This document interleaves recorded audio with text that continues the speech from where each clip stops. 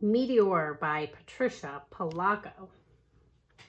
This is a story. It's autobiographical, kind of. I mean, it's a memory of Patricia Polacco's from when she was a child, about the summers when she spent with her grandparents and how something big happened on the farm and how rumors and gossip gets going and changes the story. Meteor by Patricia Polacco. Many years ago, when my brother and I were small, Mom let us spend the summer with our Grandma and Grandpa Ga on their farm in Michigan. One night, far above that little farm, a star sputtered and flashed and started to fall. As it fell through the sky, the geese honked their alarm, the chickens cackled, and the goats bleated and jumped wildly about.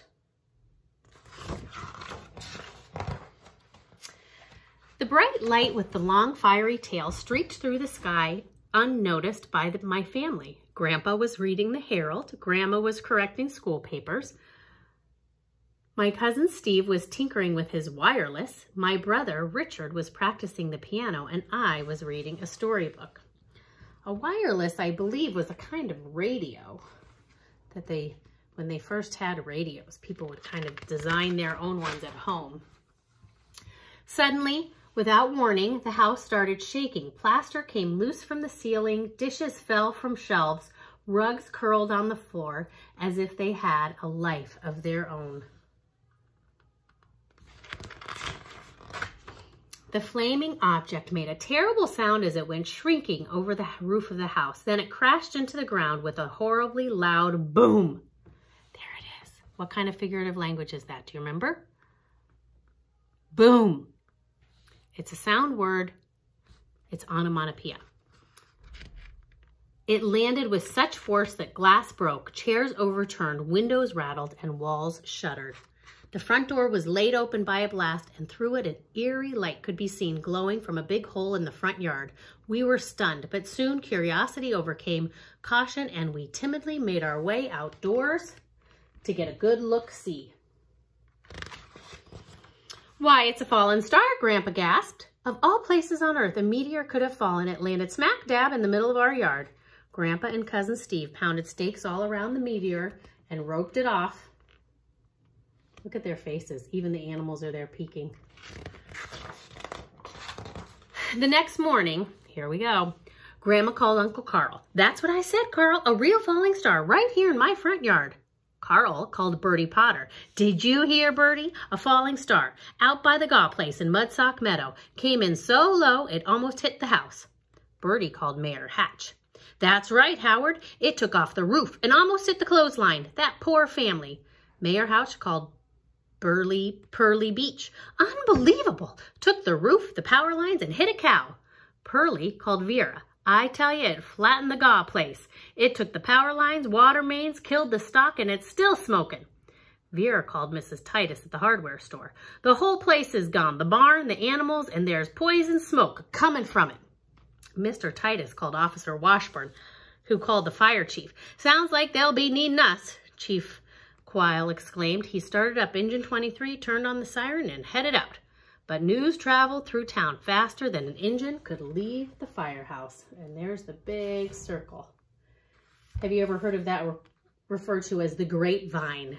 Somebody would say, oh, I heard it through the grapevine. The grapevine is the group of people who one person tells the next one, then the next one, then the next one. And sometimes the story changes.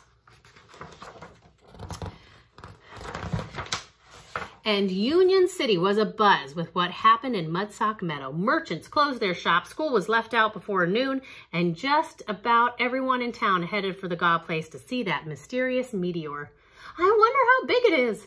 Just think, it came from way out in space. Isn't this the most exciting thing? I can't wait to see it. Carly, George, and the kids. This is more exciting than when Bertie Fellspaw got her elbow caught in the revolving door at the library over on Coldwater Way. As the crowd jostled, trotted, rolled, and bumped through the countryside, bystanders and onlookers joined in and came along to see the meteor. Dr. Trotter's medicine wagon, the Coldwater Chautauqua Circus, and the Union City Ladies Lyceum fell in with the parade of citizens. They were soon joined by the Union City High School band, which hooted, tooted, boomed, and jingled. Listen to all that onomatopoeia. I'm going to say it again. Hooted, tooted, boomed, and jingled their instruments as they ran down the hillside.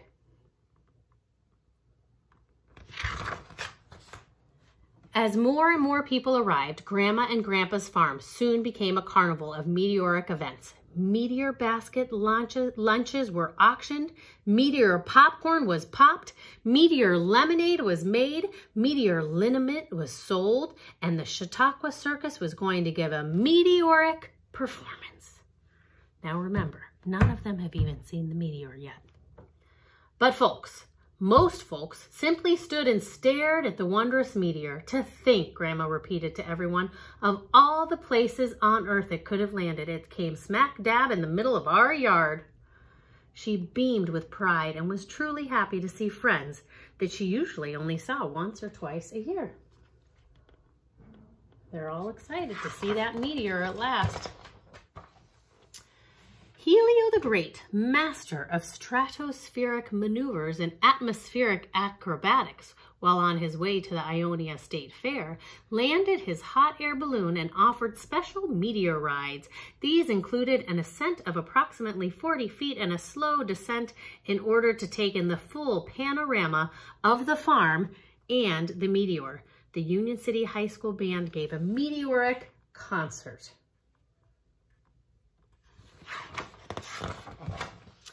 In the midst of all the festivities, a group of scientists arrived from Battle Creek College, the University of Michigan, and Michigan State University science departments. They set up all of their buzzing testing equipment and put on strange-looking protective suits. They turned on all of the machinery. Click, click, pop, whiz, pree, it went. Lots of onomatopoeia there. The scientists looked thoughtful, scratched their heads, and wrote down lots and lots of data. They measured, pondered, quizzed, and figured. The crowd leaned closer as their chief finally spoke. Yes, sir, this is a genuine meteorite. The crowd clapped and cheered. Charlie Lake struck up the band and the circus began a meteoric performance again.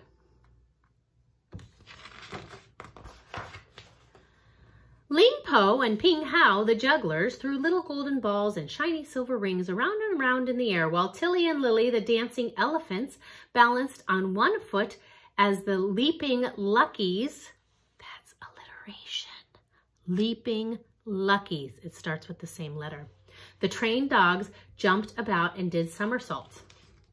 The Union City Lyceum Dance Troupe performed a special number of interpretive movement depicting both the falling of the meteor and the last days of Pompeii. Do you recognize that name? I think some of you have read on in the Earth Changes book that you took home from school, and there's a story about Pompeii and Mount Vesuvius, the volcano that erupted in Italy so long ago. And then there's the story written about somebody who survived it. So if you haven't finished reading Earth Changes, you could read it and learn more about Pompeii, the city that was buried by a volcano. I touched the meteor, Tommy Enderberry said to Marietta Krimmel, and as soon as I did, I could play my trumpet better than ever. Marietta told Cecil Potter that after she touched the meteor, she thought up the best recipe for pie she did ever have. I'm going to enter the pie in the pie contest next fair, she exclaimed. Cecil told Dr. Trotter that since she touched the meteor, she had more energy than she'd had in years. I tell ya, I could feel something coming right up into my finger from that there fallen star. It's magic, I tell ya. Dr. Trotter claimed that ever since he touched the meteor, his liniment, which is like an ointment, like a healing ointment is a liniment, had acquired super mysterious healing powers. Hollis D. Lonsbury, in turn, was convinced that his best hog was going to become a prize winner. I'm going to enter him in the Ionia State Fair, he chirped to Gladys Pardee. Gladys was positive that since she touched the meteor, her eyesight improved instantly. I'm telling you, Leonard, she said to Mr. Pinehurst, I can see all the way across the barnyard. Extraordinary, he sighed as he stared at his forefinger. I touched it too, and I feel really, really special. Everybody is trying to get a part of the Meteor specialness, aren't they? As folks left the Gaw farm that day, they all felt special. They were changed somehow, inspired by the act of touching something that had flown across the galaxy. It seemed like magic, all right. The Union City High School band went on to win the state championship that year, thanks to a trumpet solo played by Tommy Enderby. And Marietta's Currant Blueberry Pie took the first place at the county fair. Hollis D. Lonsberry's Best Hog Herman won the Best of Show in the Iona State Fair. Maybe these things would have happened anyway, but who can say for sure? All I know is that for 3 generations, the Meteor was a source of wonder to the little town of Union City, Michigan, and especially to my family. It remained on the very spot where it landed until it was moved to a lovely green hillside overlooking the St. Joseph River to become my grandmother's headstone. It is there to this day.